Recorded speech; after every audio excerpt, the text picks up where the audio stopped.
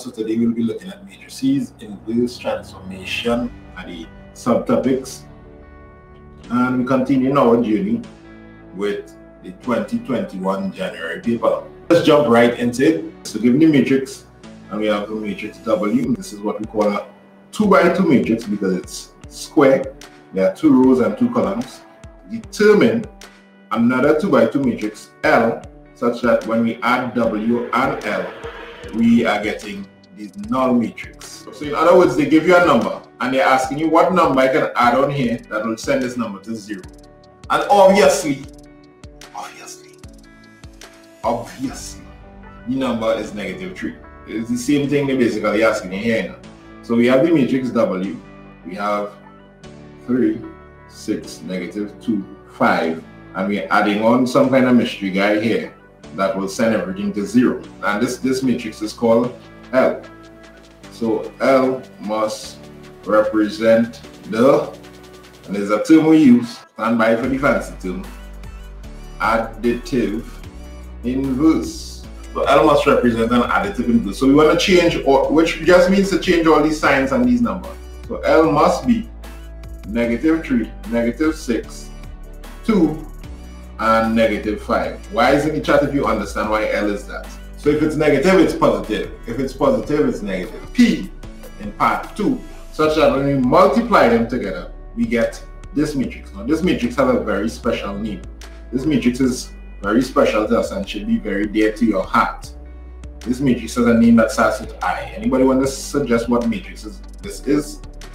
Now, W was the matrix given, and we multiply by P and we get this matrix. This matrix is like code for the letter 1. Give me letter. The number 1.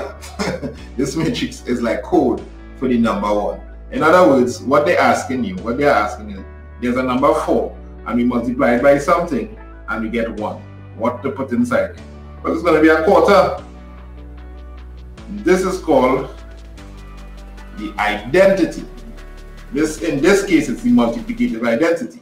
In this case, it's the identity matrix. That's the name we give for it in maths. Unit matrix, identity matrix. Well done, Nirvana, and also Asha, also Nirvan, the identity matrix. Right? So if you multiply W by W inverse, aka the inverse of the matrix, you will get the identity matrix. So it means that P is the inverse of W.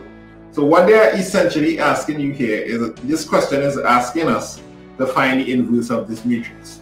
So to find the inverse matrix for CSEC, we use a process where we find the adjoint and the determinant. The matrix W was 3, 6, -2, and 5. So to find the inverse matrix, some people like to do the determinant. This determinant is AD minus BC. This AD minus BC is if this matrix is in the form A, B, C, D, right? So in other words, you're subtracting the diagonals, the product of the diagonals. So 3 by 5 minus 6 by -2. This is going to give us 15 minus -12. 27 it is. So that's the determinant. Then you find the adjoint.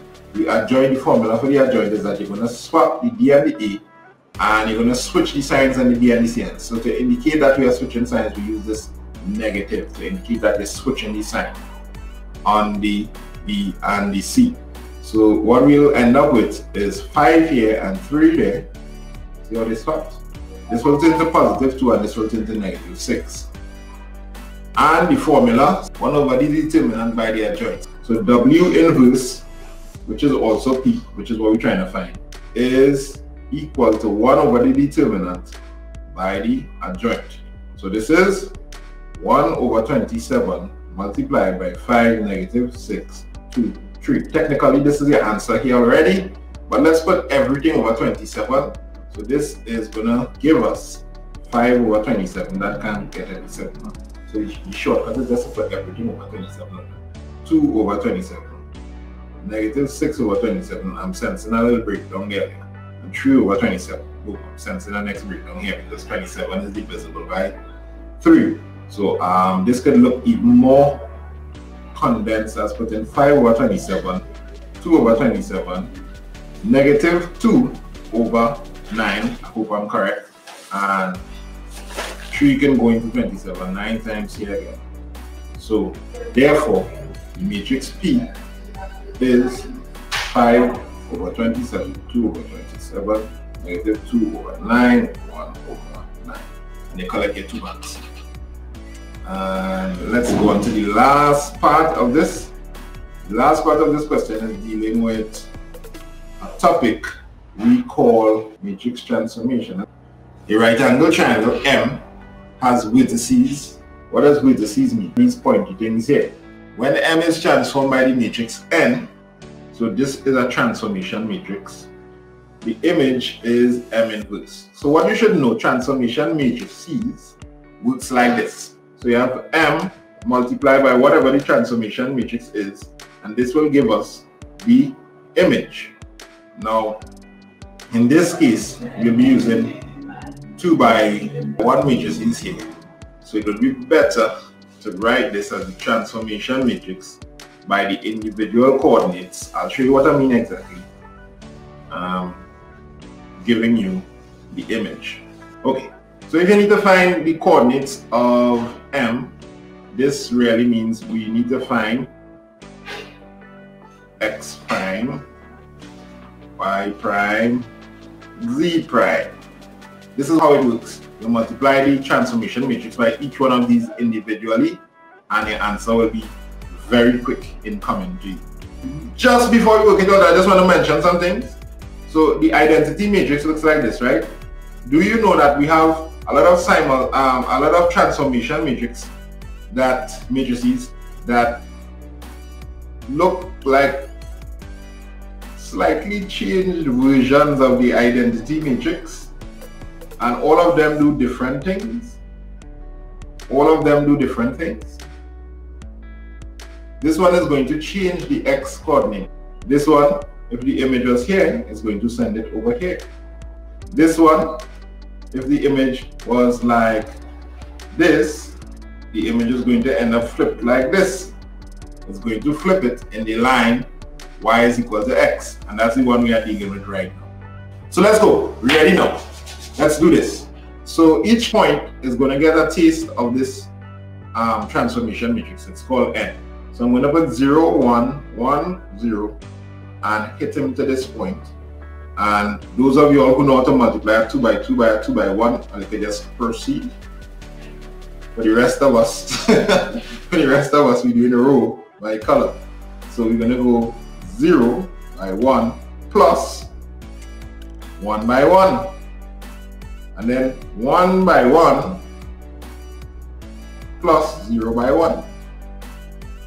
Earlier, I wrote here on the page right next to me. This class had a bit fast.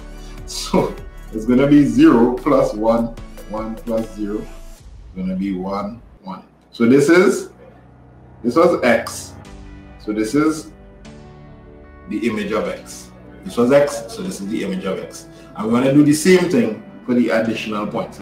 If you remember what I said earlier, you could probably get the full marks in this question without showing all of these multiplication by just showing that this matrix represents a reflection in the line Y is equal to X. So it means all these coordinates are going to flip when it's time to get the image. Rate how much you understand this question out of 10. So love and blessings, keep studying, keep practicing. What I would do now if I were you is go and tackle a couple of matrices questions with my videos and with the knowledge you just gathered here. Till we meet again.